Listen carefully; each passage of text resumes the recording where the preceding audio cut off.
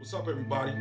This is Ikey from the Justice for David Jones Coalition. Welcome to Unsolved Murders in Philadelphia with Ikey. Many families in Philadelphia not only lose loved ones by a bullet from the police, they also lose loved ones by a bullet from people who look just like me and you. Many of these murders go unsolved for years, decades.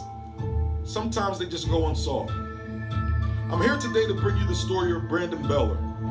Brandon was a 28-year-old man who was killed on the 1900 block of North 25th Street on Monday, November 14th, 2016. Think back to Monday, November 14th, 2016, the 1900 block of 25th Street in North Philadelphia around 4 p.m. Two men approached Brandon. One of those men pulled out a gun and killed Brandon. These two suspects fled the scene. The shooters, described as a tall, thin black male wearing a black knit hat with distinct red down jacket with blue shoulder sleeves. He also had on blue jeans and athletic type sneakers. The second suspect is described as similar height to the shooter. He's also a black male with slightly bigger build, wearing a black knit hat, gray hooded sweatshirt, black pants, and black boots.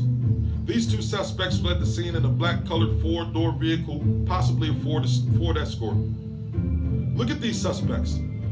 Brandon's mom, Ikey Capers, has been asking for justice ever since her son was slain on Monday, November 14th, 2016. Here are the suspects. Maybe you know these suspects. Maybe you know someone who wanted to harm Brandon that day or the day before. If you do, you can call 215-546-TIPS.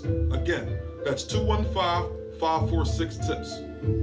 Don't wait until it's your loved one to want justice. Want justice now for Brandon Baylor and many others just like him. This is Unsolved Murders in Philadelphia with Ikey. I will be back to shine the light on more unsolved murders in Philadelphia. So once again, look at these suspects. They are alleged to have killed Brandon Baylor on Monday, November 14th, 2016 on the 1900 block of 25th Street.